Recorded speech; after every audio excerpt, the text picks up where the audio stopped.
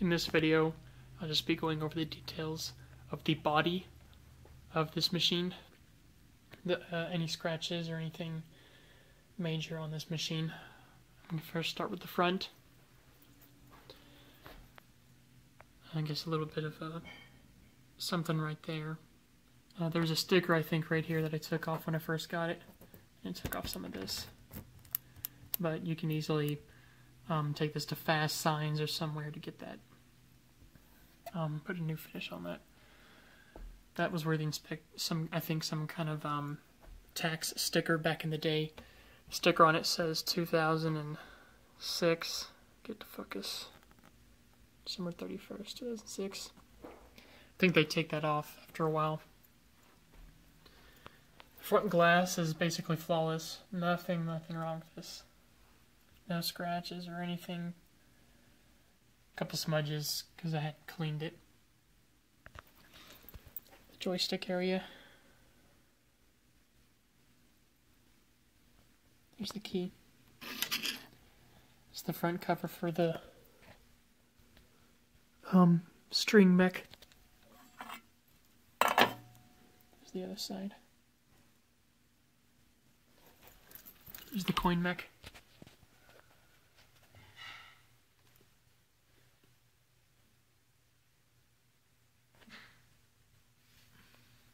And then there's the coin bank.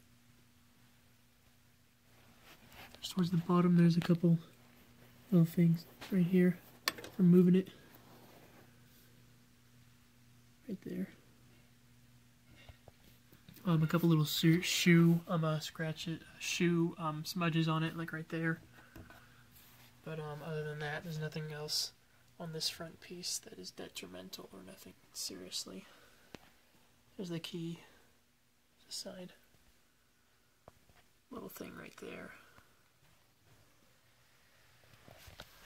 I'm gonna go ahead and show you the inside of the coin mech. The wiring was redone on this when I first got this a couple years back. So the coin mech is in great condition. Everything's working just fine on it. There's a coin counter. As you can see, it's got 111,558, it looks like.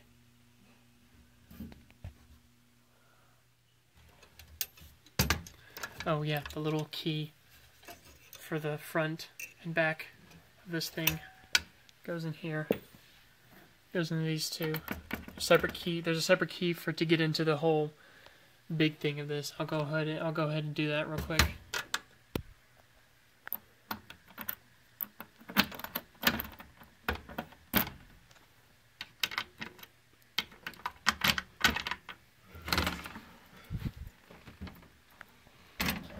You got your coin bank, your coin mech. There's where the drop is for the toys. There's a motherboard in there. Can't really see that very well. I don't have a flashlight, but I never messed with it, never touched it, don't want to, because there's a lot of wires back there. There's the on and off switch, so like I could power this off. There's the sensor. That's the sensor that isn't currently working. It's the thing that needs to be replaced, definitely. That just senses when the toy drops. It'll say you won, or it'll say you lost if it didn't sense anything. So, interested to see if maybe the positioning on this is wrong, or you can probably play around with it, maybe you can get it to work. But there's the switch. I'm going to go ahead and turn it off. You can turn it on. See how it's off? Then I'll turn it on. Fluorescent light along with the claw.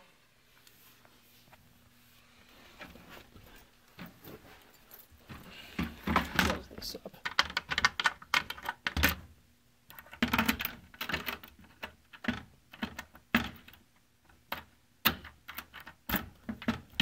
Nope, oops, that way. I think I got it on there.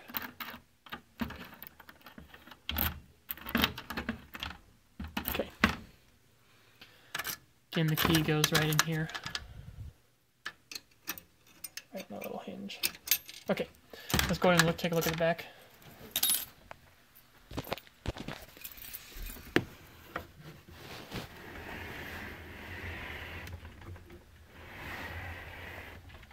there's the back of the machine. Again, there's nothing bad back here at all. There's where the fan is. I'll go down to the side. Another thing right there for probably where it was set up against it at some point. And that's how you get into the back of it. There's two keys. Two keyholes where you put the keys in to get it open in the back. So the cord comes out. Again, nothing too bad on that. Let's go to the side. Do a little sweep. The side's pretty good. There's chips here and there on the side, as you can see.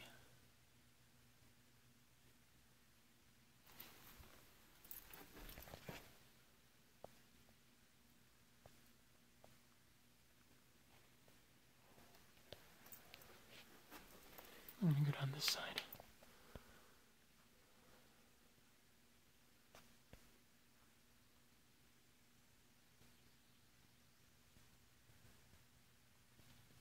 And then we'll go up the glass.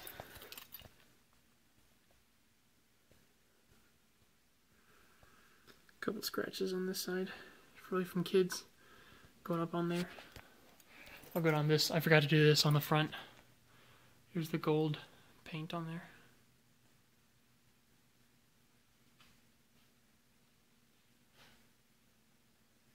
Just a couple chips right about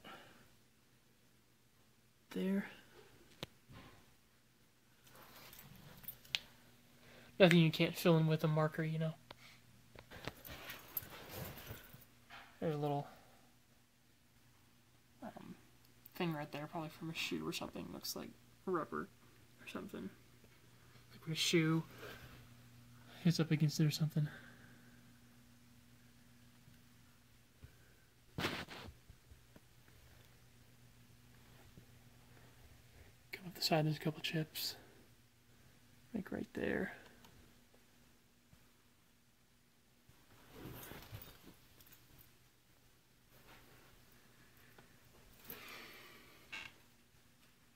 Go down the glass. Couple scratches here and there.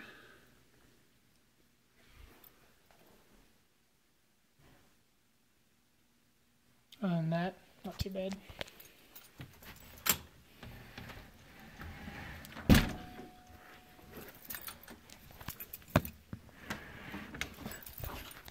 Now we're going to take a look inside.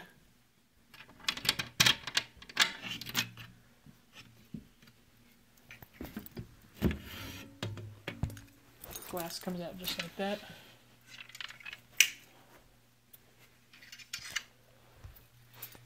Here's the inside. Only thing I saw was this, which really isn't too noticeable if you're just playing the machine. Couple little scratches up there. Here's this side.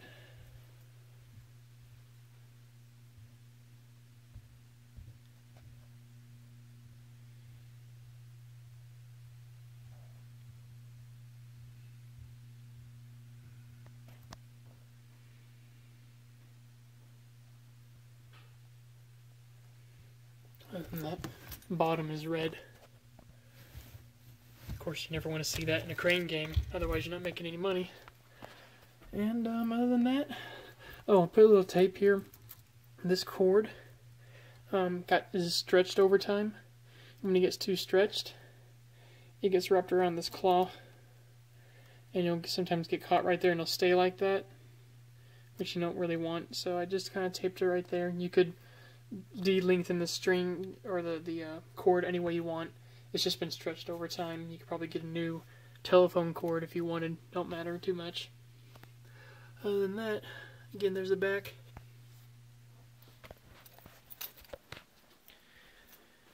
Beanbag Buddies machine. Great working condition.